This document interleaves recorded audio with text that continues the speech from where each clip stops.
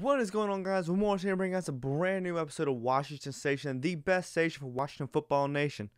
Now we are going to be talking about our loss versus the Tampa Bay Buccaneers in the Super Wild Card Weekend round. It's not a sad loss. There's a sadness that comes to it because obviously we made it in the playoffs. You know, once you're there, you really want to be successful and you really want to see your team thrive. But we were playing a very good team. And going into it, we knew that this game might not go as we wanted to. So I just wanted to see a good game from our guys, especially when we heard Taylor Heineke was going to start. But speaking of Taylor Heineke, as Chase Young says, how about Taylor Heineke? I had to do it once. I don't know if I did it 100% perfect, but, I had to get it once in there. But he played lights out. You couldn't ask for anything more. It's the most fun I've had watching a quarterback for us play in so long. Look, every time one of our quarterback throws out of the camera frame, I hold my breath because I'm like, who knows what's going to happen with this ball. But Saturday night was the first time I've been able to watch a quarterback do that for us, and I was actually able to not hold my breath and actually feel at ease because his decision making was amazing. His pocket awareness was perfect. I mean, the guy played lights out. He played his heart out. He had an AC joint separation and went to the locker room, came back into the game, and threw a touchdown pass and put us on the spot to possibly win the game. You can't ask for anything more out of a QB that was told that day, hey, you're starting. I hope we do. I'll make a video on Taylor Heineke. I'll get into more what my plan is for the next couple months with Washington Station. Friday. I'll talk more about that Friday. But I do believe we should give him a shot. One game is not enough to determine if he's a starting caliber quarterback. No, of course not. But he deserves the opportunity. He put enough out there Saturday night to where it's like, you know what? You showed us that you have heart and that you have some very good pocket awareness, decision making, mobility. So we need to give him a shot. I think Ron is all for it. Taylor's all for it. So I think it goes without saying that Taylor Heineke will have a roster spot come training camp. Hopefully we'll be able to, speaking of training camp, hopefully we'll all be able to attend training camp this year. Fingers crossed. So let's talk about the game. The amount of targets Brady has is endless. I mean, you saw them all in full action Saturday night. You had Gronk, you had Cameron Brate, you had Scotty Miller, Antonio Brown, Mike Evans, Chris Godwin. And if that's not Mike Evans at full health, then I don't even want to know what he would look like at full health against us. But, our defense did not play as well as they have been all season. And it was kind of like head-scratching. It's like, what's going on here? And, Chase Young went down late in the fourth. It was sloppy from our defense. There were times they played excellent. Most of the second half, they played really good. I think there was a point where they were on the field so much because our offense was actually quick either scoring or getting off the field on fourth down that the defense didn't spend a whole lot of time off. So I get you're getting tired. I get it. But this is a playoff game. You are expected to play your full ability, the full 60 minutes. No excuses. So when it comes to that, I'm like, okay, I'll give you the benefit of a doubt, but come on, this is not the team we have seen, trashing offenses all season. Montez Sweat had a couple good plays. It was a fun game to watch. It was a fun loss. Probably one of the most fun I've had watching a loss, and I was completely fine with it because I'm like, look, we're 7-9. We've had the season we've had, but look at what this sets up for the future.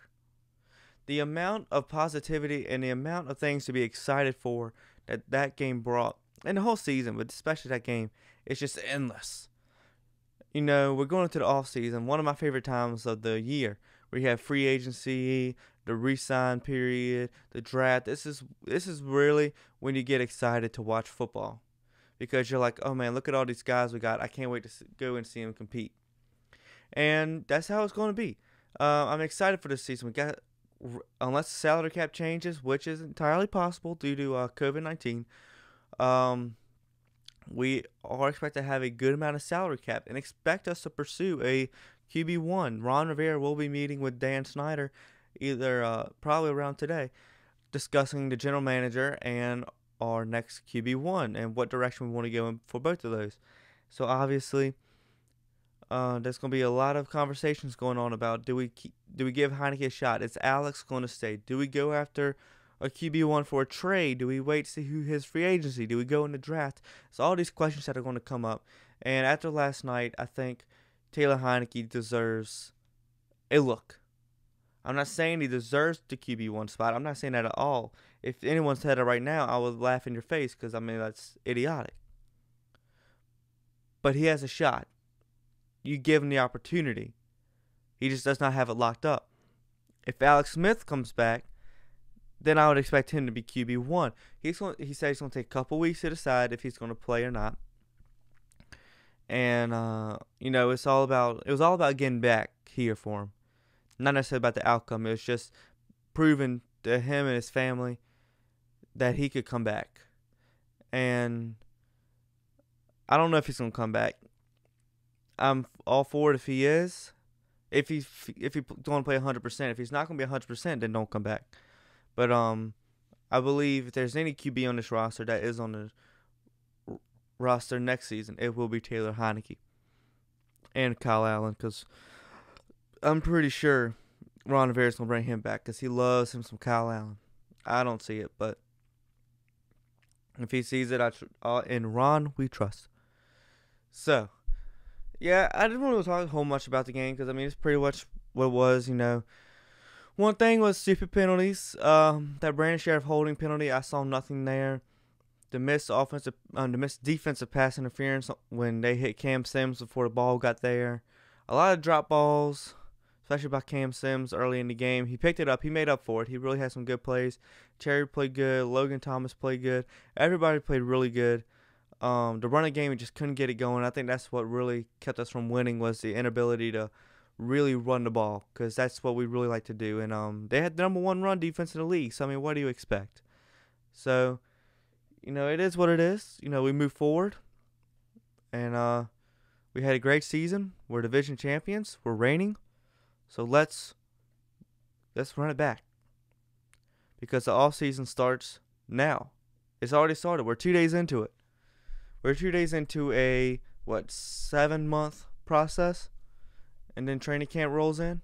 So there's tons of things to be excited for. If you're a Washington fan, do not get saddened by this loss. I've never seen Washington fans so happy after a loss, and it's just amazing to see, because this culture has changed, not only on the team but the fans. The culture within the fans have changed.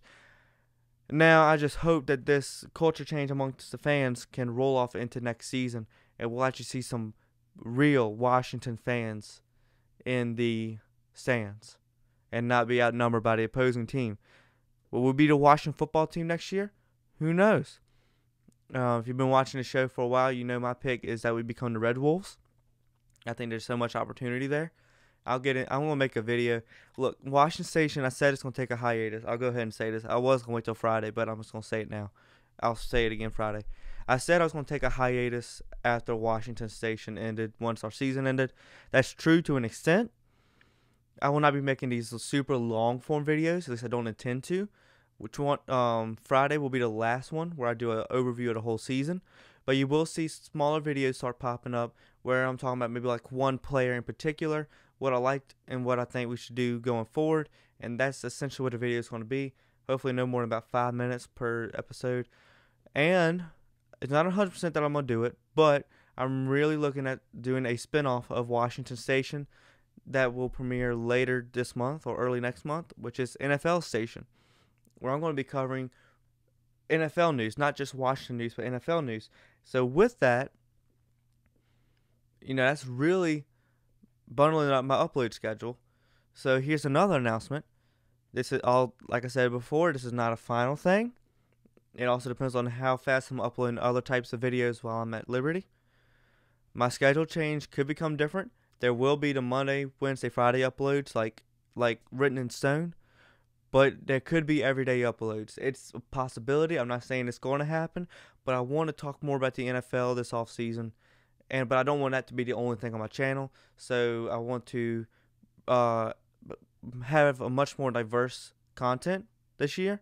So when talking about the NFL in Washington, these videos could pop up on non-upload days, just because I really want to roll some of my opinions out and not clog up, covers or the film room or any other thing that I'm going to be doing this year. So that's just a little nugget going forward for this year and on forward, that Monday, Wednesday, Friday are my upload days, but you can see anything any day of the week. The only days you will not see anything is Saturday and Sunday. Those are my days off from uploading. Those are my days off. So there's that. So thank you all so much for watching. Thank you for watching today's video. Make sure to subscribe if you haven't already. Make sure to hit that bell button to be notified every single time I upload a brand new episode of Washington Station. Make sure to like this video if you enjoyed. Make sure to comment your thoughts down below. Make sure to check out all the links down below. And you know what? We lost 31-23, but there's a lot to be excited for. So let's go Washington. Let's get behind this team, and let's show this team that we support them and that we're ready for this next season. All right? And best of luck to Tom Brady and the Buccaneers going forward. They deserve it. They earned it. Let's see if he goes and gets his 7th ring. Who knows? All right, I'll catch y'all later. I'm Will Morris, and I'm out.